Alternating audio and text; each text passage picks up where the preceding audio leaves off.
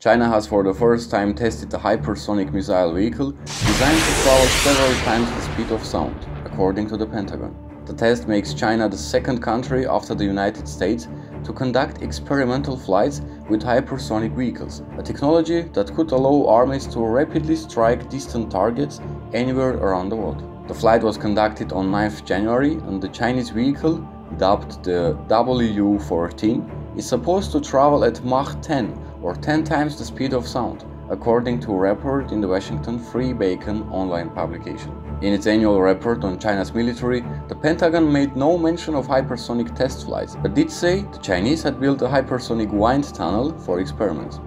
China's surging economic power has been matched by increasing military might, including investments in an aircraft carrier, anti-ship ballistic missiles, satellites and other hardware. The United States is very concerned about China's development of hypersonic technology. Along with China, the US, Russia and at least 5 other countries are working on hypersonic technology. Although hypersonic missiles are not fully in production, the threat that it possesses is enormous.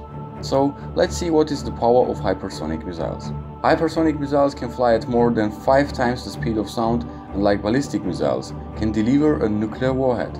But intercontinental ballistic missiles fly high into space in an arc to reach their target, while a hypersonic missile flies on a trajectory low in the atmosphere, potentially reaching a target more quickly. Crucially, a hypersonic missile is maneuverable, making it harder to track and defend against. Countries, including the US, have developed systems to defend against cruise and ballistic missiles, but their ability to track and take down a hypersonic missile remains in question. However, US nuclear experts pointed out that ballistic missiles defense systems are intended as a shield against rogue states with small arsenals and could not serve as a protection against a hail of missiles from Russia or China. Nuclear deterrence is the US strategy against such major nuclear powers. Although hypersonic missiles are on developing pace, the threat that these missiles possess on international order is unprecedented. Hence, new arms and air defense race in the world is unescapable.